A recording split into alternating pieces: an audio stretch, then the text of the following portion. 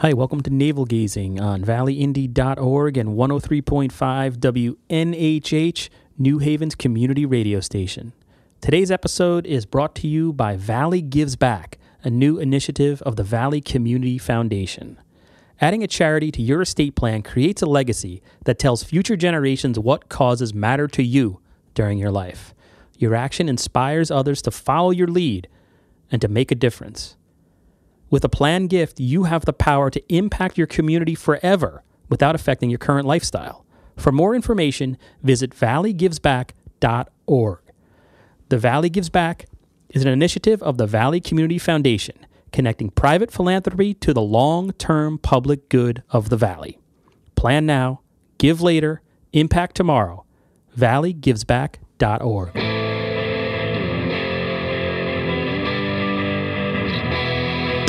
Hundreds of years we brought you the news. Printed the info, we gave you the clues. Owners' profits were always sky high. Changing market now threatens our lives. Post-literation, critical reading, dumbed down nation, signs of inbreeding, TV sucking ideas from our head, public discourse just about dead. We'll ride the dinosaur, yeah, ride the dinosaur. Can you hear me?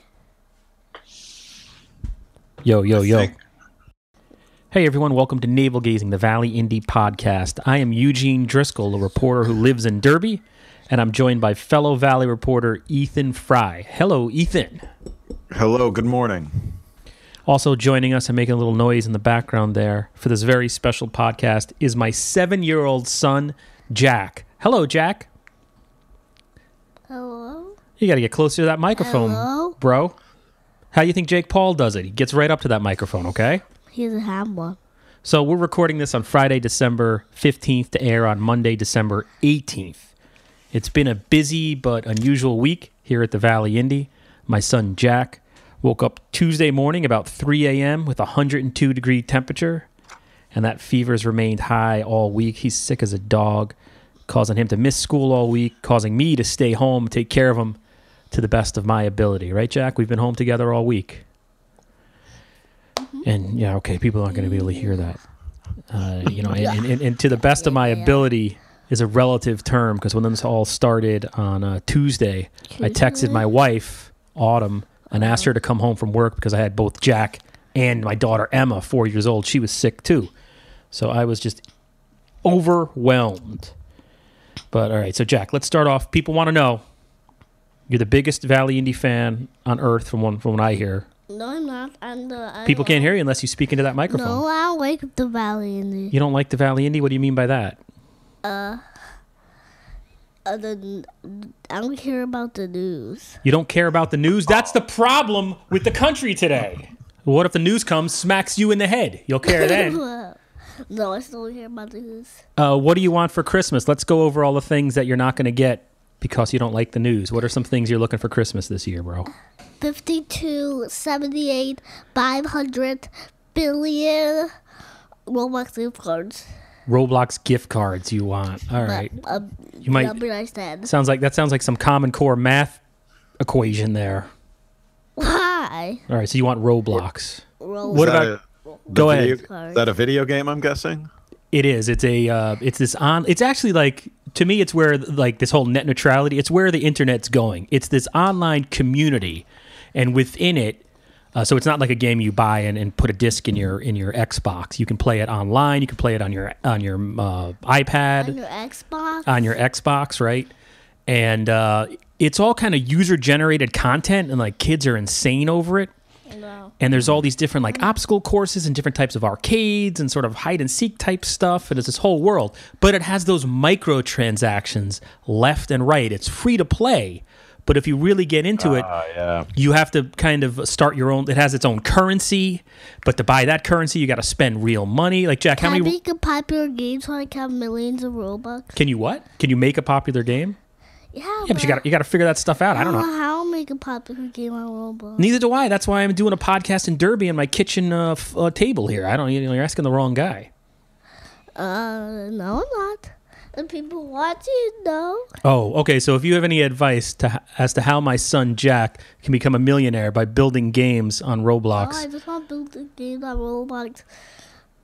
At least 700 people have to play it. about 700 people have to play it. At least. Get closer to that microphone so people can hear you. I hope 50 billion though. Me too, and they all give you a couple. All right, so 24,000.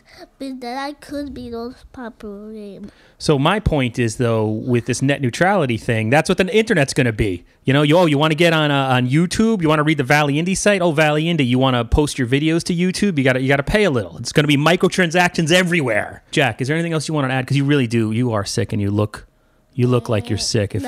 No, I just want to play Roblox. You just want to go play Roblox. All right. I really hope you enjoy the bag of kitty litter you're getting for Christmas. I'm not getting kitty litter. There's a lot of things you can do with kitty litter. It's sort of like Play-Doh. It's like kinetic sand. No, I don't want kitty litter. Well, have you ever played in kitty litter?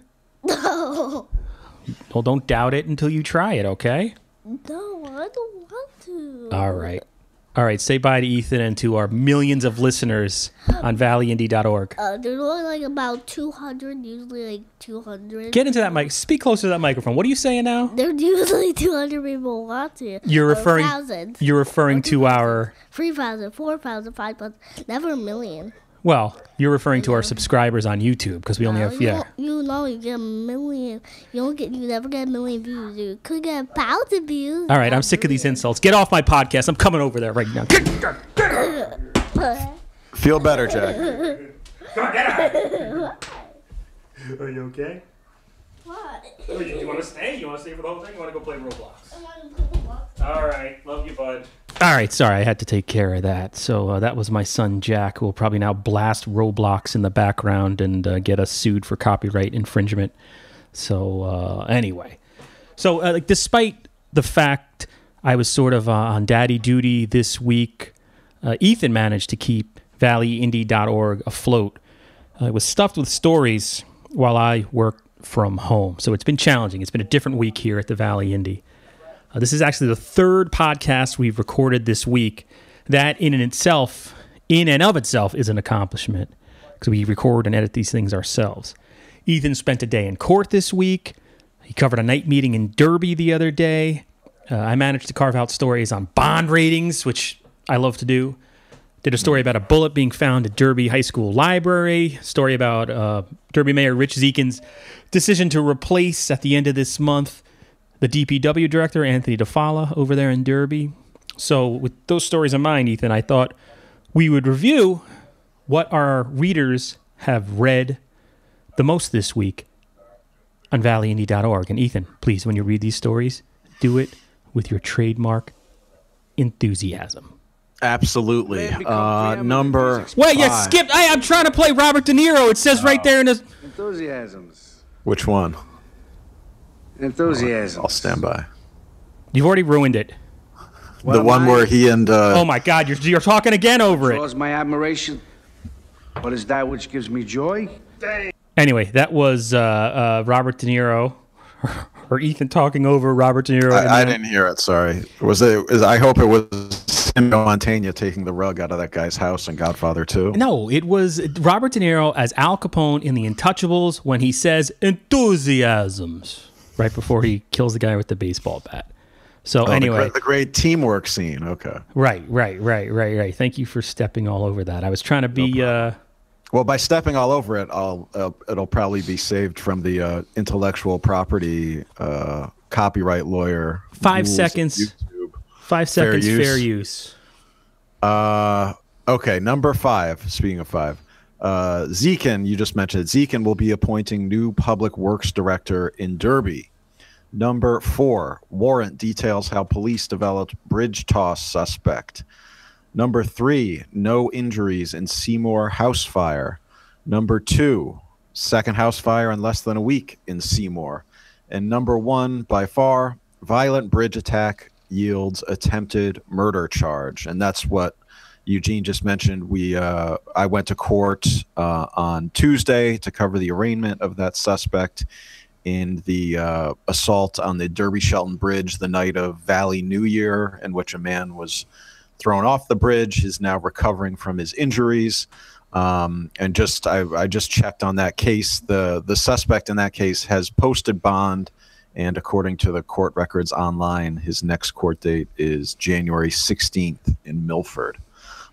So that was, when it happened and when the police just pressed charges, that was a very interesting story that a lot of people read about. Yeah, it was definitely shocking, and just by its nature sensational. You have a violent altercation on the Derby Shelton Bridge the day before Thanksgiving, or the night before Thanksgiving, and a person gets tossed off the bridge, nearly loses his life over just some stupid stuff. I mean, there's no reason. I think that's why it grabbed people. Allegedly, yeah. That's what it was about. And it was interesting that the police investigation, how they got video of it from bystanders, and they found an iPhone near the scene, and they traced that to the suspect's girlfriend, and then to the suspect himself. So it was an interesting sort of investigation that had a lot of twists and turns and stuff. So and then we had one reader ask, should Valley New Year be stopped? Which, of course, triggered a lot of angry responses. But I mean, hey, it's worth asking the question. There's nothing wrong with asking questions. I don't know if you can stop Valley New Year because somebody pointed out you can't really impose prohibition for a day every year, but I think that you could certainly not sort of celebrate it as much. I don't know. I don't know. Cause that's all. When I was growing up, that would always be a thing. I think it's just that people home from college and stuff the day before Thanksgiving, it's the first time people who haven't seen each other in a few months that were friends in high school or back together again. So I wherever it is, I think you have a certain there's that aspect of it happens, but it's more of an event in the Valley, it seems, for some reason. Right, so it's taken on a little bit of a life of its own, and of course you can't stop a concept. That's what we're talking about here. It's a hashtag. But, I've said this in past years when I worked at the News Times of Danbury, the paper where you worked with me. I used to work Thanksgiving all the time for the extra money, and it was just so depressing because right around Thanksgiving every year, I'd spend, before I'd go see my family, you'd have to call a dead college kid's family. Or you'd have to walk up there, and because college kids would come home, drive drunk, and wind up dead. So when we launched the Valley Indy and we became aware of this Valley New Year concept, I would put on our Facebook page or on Twitter, please be careful because someone's going to die. Just keep that in mind. Yeah. And then the reader reaction was negative, which was, but they're like, well, everybody should be more careful. And how dare, everybody's offended. You can't tell someone not to be drunk and stupid on, a day before Thanksgiving, God forbid. So I think our part can be not to glorify it, because we had somebody thrown off a bridge. That happened. A couple of years ago, a person was hit by a car on Valley New Year. Basically, I think at the bridge too. Right. I think. Right. Yeah. Somebody got hit. So we can do a part and maybe not glorify it. And the businesses have to ask themselves that question too. And you assume they're responsible businesses, but if everyone's having these Valley New Year drink specials and all that at the same time, you have to keep in mind when you get that many people together, walking, and that bridge is not well lit. That's another thing. I'm just going to throw that out there. You have to also acknowledge the fact that someone's going to get hurt with that many people drinking in a small area, and whatever you can do to limit that, and I don't know exactly what that is, you do. So anyway, I don't think there's nothing. There isn't anything wrong with just asking that question. Yeah, and like you said, it's every year there's a sort of dread. I remember going to bed I went to bed early this year because I was in I did the Commodore Hall 5K, and you go to bed that night being like, what am I going to wake up to? And then I woke up the next morning and was like, oh, somebody, somebody was thrown off the bridge. It's just. Yeah, the fact you even think that says something there. Not great, But. And this year, hey, we went to Bad Sons Brewery, the first time I've ever been in that place, and we did I did one Valley New Year post, but that was at 2:00. Yeah. Anyway, that's the little side topic there. I'm sure if I put this as the teaser to get people to listen to this podcast, we'll have 1,000 people telling us we're idiots without actually listening to this podcast on our Facebook page. So I look forward to that. The other big story, I think, first of all, there's been a bunch of fires, unfortunately, in the last 2 weeks. There's one on the same night in Derby. A lot of these seem to be either electrical or chimney fires, I guess. So I guess this is the time of year where you have to make sure your chimney's clean and just keep an eye on anything you got plugged in. And candles, that was another apparent cause.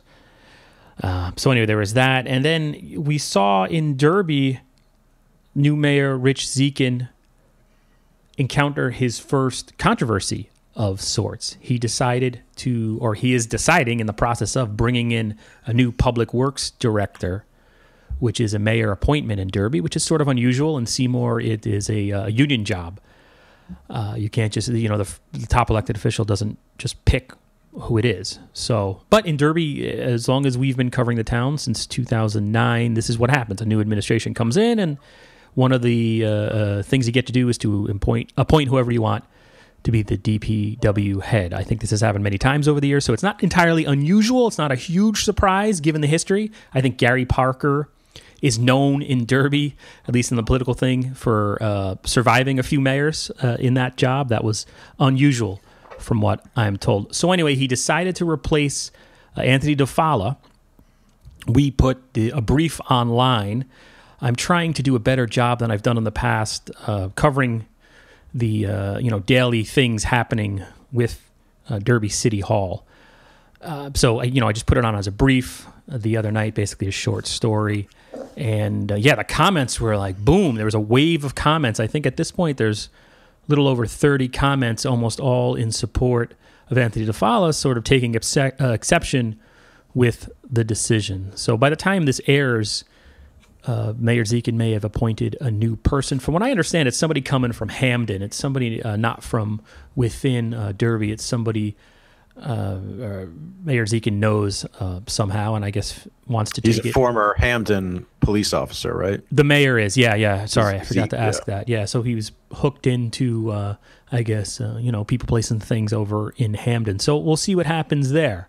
So I wanted to ask you, Ethan, because you attended the Derby Board of Aldermen meeting, which was December 14th. And this issue came up in the public portion part of the meeting, right?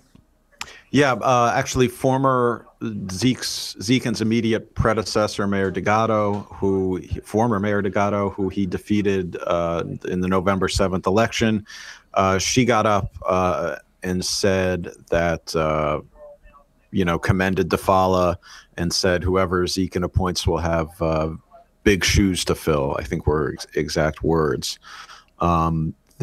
There was no other discussion about it either, but she's the only one that spoke during the public portion, and none of the aldermen discussed it at all. But after the meeting, I approached Dziekan and just to ask them, mainly based on all the wave of comments that you mentioned supporting Mr. DeFalla on our Facebook page, if he had any reaction to that or whatever. And he said that, he agreed that DeFalla did a good job. But, he pointed out that it's, like you said, it's essentially a political patronage job. The new mayor tends to appoint someone new in that position. I didn't ask a couple of our readers had mentioned is this what they're going to consolidate with Ansonia? I didn't ask them about that, but if you're hearing it's somebody from Hamden, then that's probably not going to happen, I guess. Yeah, from what I heard, it's definitely somebody from outside Derby, which would be the first, assuming it happens, non-resident DPW director in Derby since we've been alive, since 2009. Yeah, I think that's a little, I mean, I guess that this is like the first challenge of communicating to the people. He's got to, I guess, Mayor Dziekan, and maybe this will happen by Monday, like I said, because we're recording this on Friday, he's going to have to convey why he made this decision in some way. You know, he's in kind of a strange spot because we don't know exactly. I mean, if he said he wanted to go, or his chief of staff said they want to go in a new direction. I mean, maybe the philosophy here is that you put somebody in that position who is not from the town, didn't grow up here. There's an argument to be made that in some cases is a better thing. That hasn't been stated. Yeah, but, and I mentioned Ansonia, and that like Mayor Cassetti did do that when he first got into office with the DPW director's position. The guy, I'm forgetting his name, but I believe he was an Ansonia resident who had been the director under Mayor Della Volpe.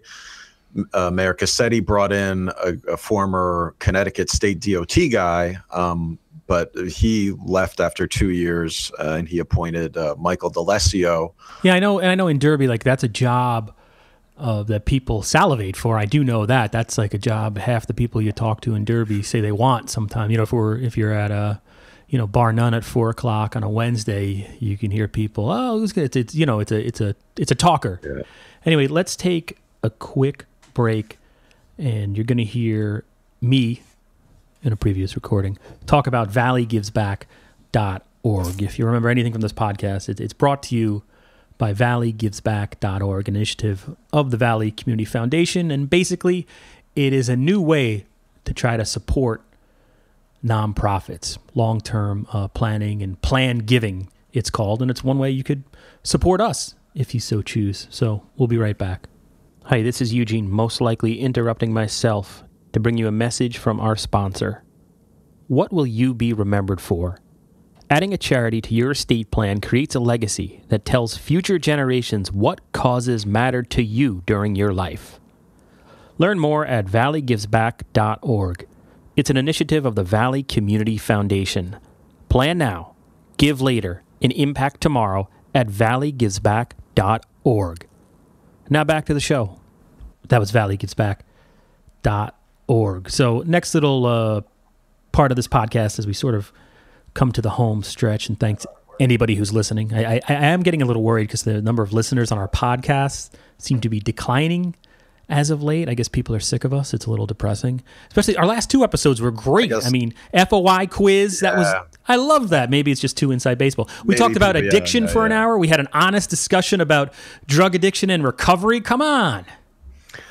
Yeah, I was, It's at the point where I'm bringing my sick kid in to try to generate some clicks here. Come on, people. I guess the transparency pop quiz doesn't really get the page views burning up the internet, but I enjoyed it. It's an important discussion to have. But so this is totally outside our mission as a nonprofit. Our next topic here, and I'm burying this deep into this podcast because we do it. I've learned over the years that if we do this right off the bat, no one wants to listen to it. But Ethan and I are pretty big movie fans, Netflix guys. Ethan's more of a literature guy, though. He's more fancy pants than I am. But on the side, I have like this R-rated podcast I do with a screenwriter and a special effects movie guy. Like the screenwriter just sold a second screenplay. Unbelievable. So he's getting that Roblox money. It sounds like he should buy some T-shirts, man. I shouldn't gossip about. Well, actually, I don't want to gossip about him. But he still works the job he's had. But he sold a big screenplay, I guess a year or two ago. He was on the blacklist, which is a really important Hollywood list of unproduced screenplays that have been optioned, and he just sold an option for a second.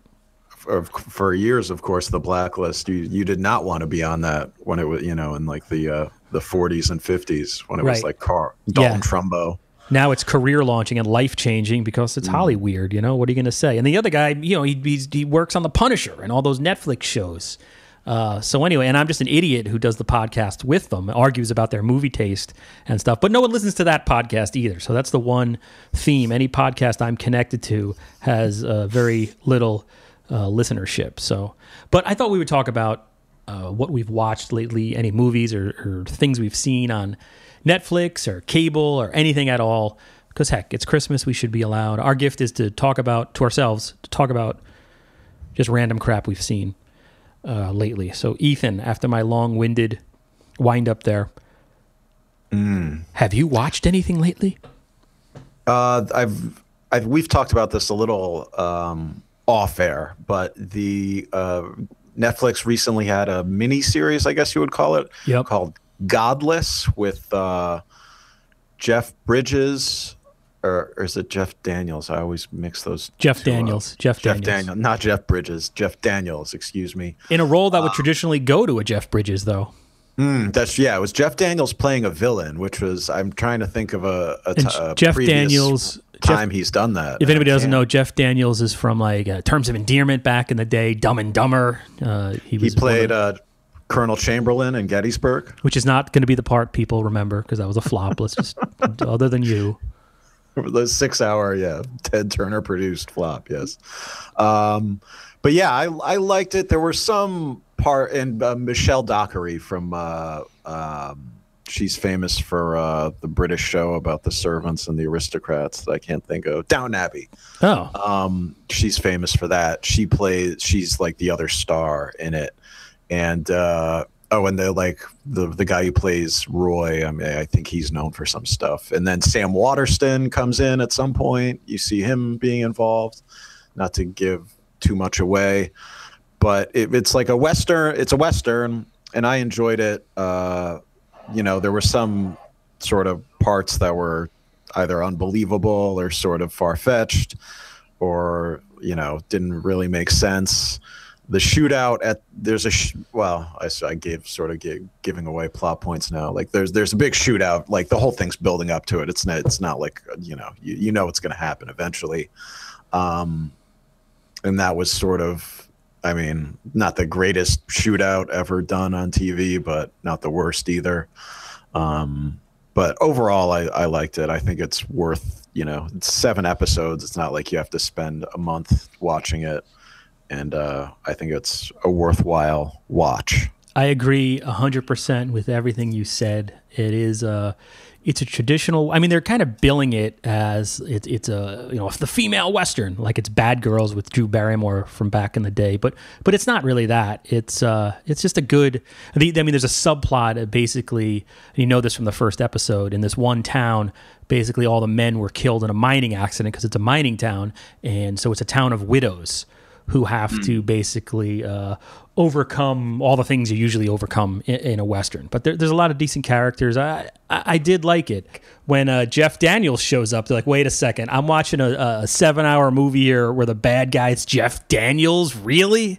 But by the end of it, you're like, man, that is the best bad guy since Hannibal Lecter, since Anthony Hopkins played Hannibal Lecter in Silence of the Lambs in 1991. I mean, he is really good, and I'm surprised. The Western's actually getting Godless is getting sort of bad reviews from what I read, or at least mixed. But the fact that no one's paying attention to Jeff Daniels in that miniseries is a crime. I've also watched Shameless, which is a Showtime series about like a big, rambunctious Irish family from Chicago. William H. Sort Macy. of like a guilty pleasure. But if you grew up in a dysfunctional family, you could you could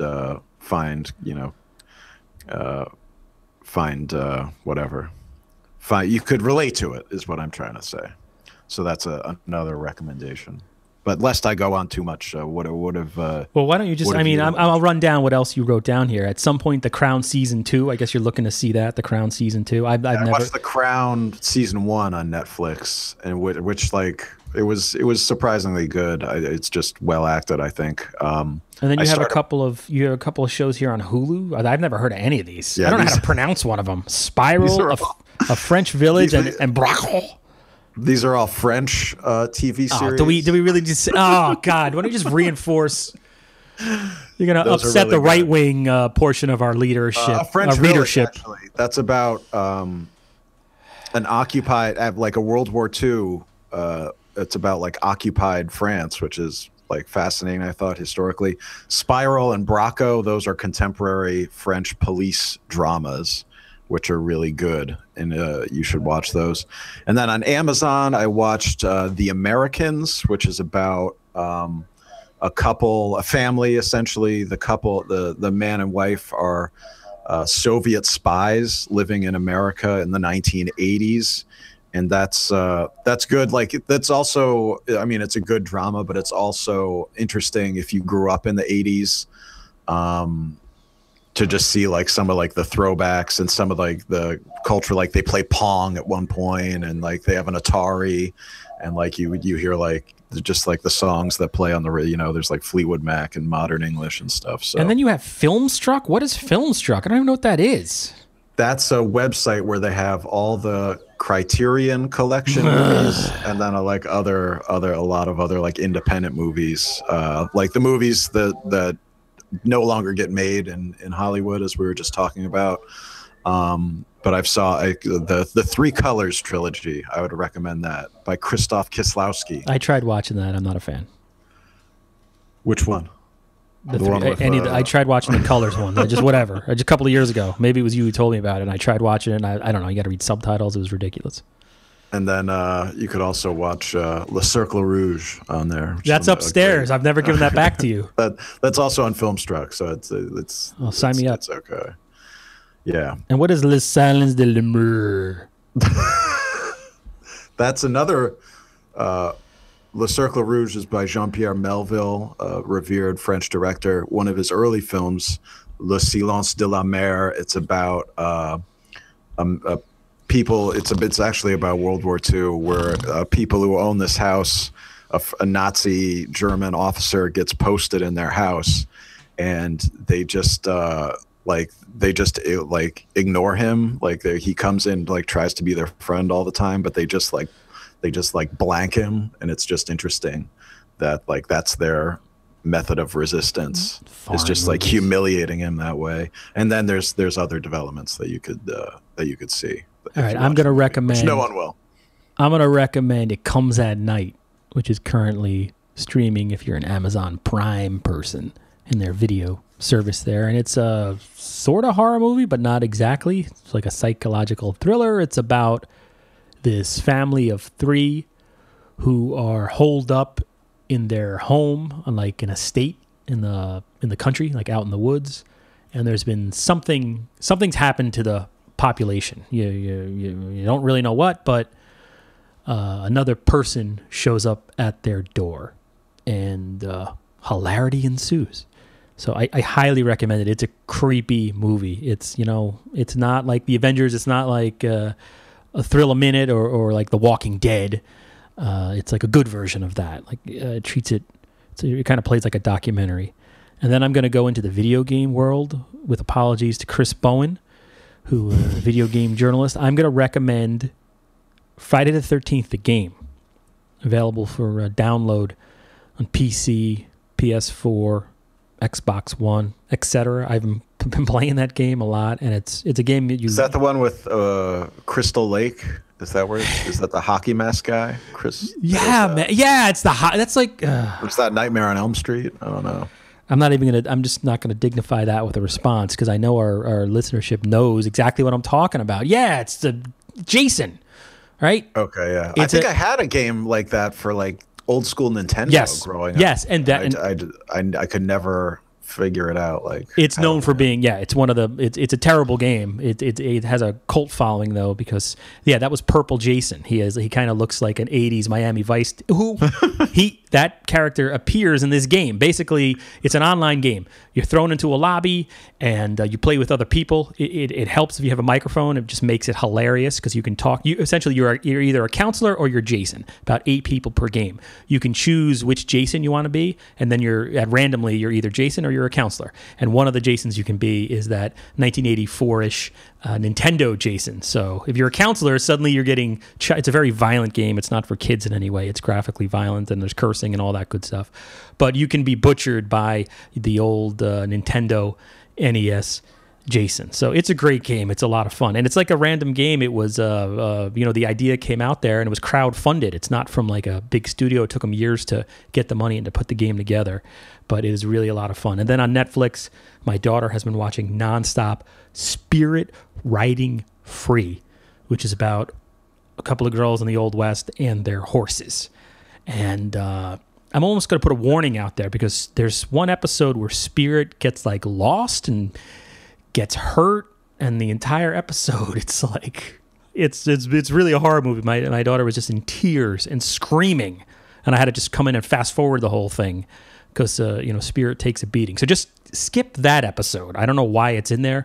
It's a DreamWorks thing, but they decided to do some like Jeremiah Johnson type Survive the Jungle episode thrown in there because we all know that people who make children's movies and television shows are out of their minds. But, it's 46 minutes, Ethan. We can go over what we're going to do this week, or did you you have an idea on their Valley Indy Christmas mailbag, which I hope is not. If we needed filler, I would have done that, but we'll probably take enough time going over advancing next week's stories, so we don't need to do that.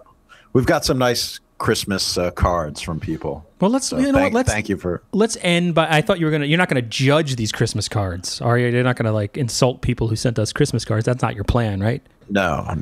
Let's go over the Christmas cards, and we'll end like they forget what's. You want to know what we're working on? Go to valleyindy.org. People, buy an ad, maybe. Actually, that's a good point. So let's next week. Let's end with the Christmas mailbag. Well, I guess for we got a card from the Wakely Memorial Funeral Home, John Zalecki. Thank you for that. Just going through, today we got a card from the Mavuli family, our landlords here at 158 Main Street in Ansonia. That's and nice. Also today we got a Christmas card from Mayor Cassetti and family. Picture of them in City Hall celebrating the season. And we also got, it's not a card, but we got a nice letter from Pastor John and his wife Maud Hinson at the First Baptist Church in Ansonia, who recently raised about $15,000 for the Ansonia Police Department, which the police will use to get defibrillators in cars and some ballistic shields. They sent us a nice letter thanking us for covering the fundraiser, and last week we covered we carried it on Facebook Live, the meeting at which they presented that check to the police department, police commission meeting at City Hall. So kudos thank you for that. To them. I mean, $15,000. That is a lot. I mean, that is a sizable contribution there. So that's pretty amazing. And thanks for those Christmas. Yeah, we save these. We put them up. It's it melts our hearts. It melts our cynical, dark local reporter hearts when we get these Christmas cards. So thank you very much. Definitely. All right. So for valleyindy.org, this has been the weirdest podcast we've done in quite a while, but we hope you enjoyed it. My name is Eugene Driscoll, and the other guy is Ethan Fry. Read us at valleyindy.org. Talk to you later.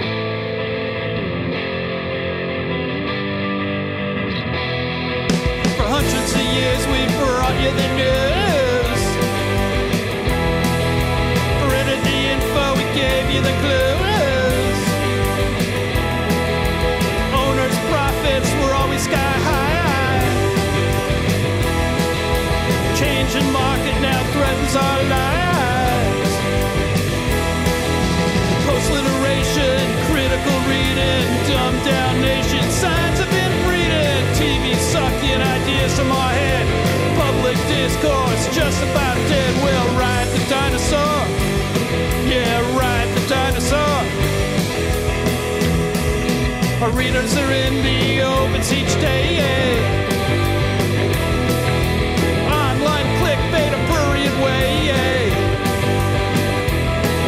It's free information here to stay. Not even hookers give it away. Advertising, metastasizing.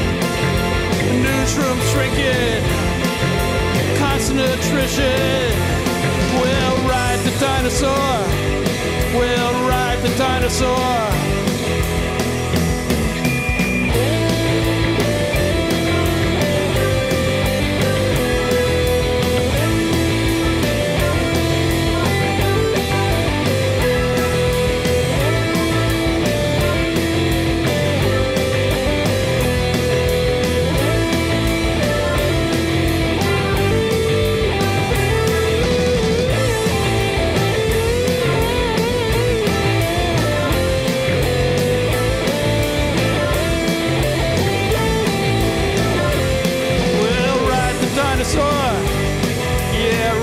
Dinosaur. Deadlines, bylines, pictures too. An editorial comment for a buck or two. Fire down the block, the murder next door. And now we wonder what it's all for. Social media coming free to you, funny pages, the mayor's wages, criminal scenes, corruption schemes, ink state wretches asking tough questions. We'll ride the dinosaur. Yeah, ride the dinosaur. The presses are running all through the night. We're printing the truth with all of our might. We're platform agnostics, got that interweb too. Buy an ad, see what we can do. We still have subscribers, still have our fans. We're here every day, so give us a chance or we'll make an art stand. Just hold us in your hand, and we'll ride the dinosaur. Yeah, ride the dinosaur.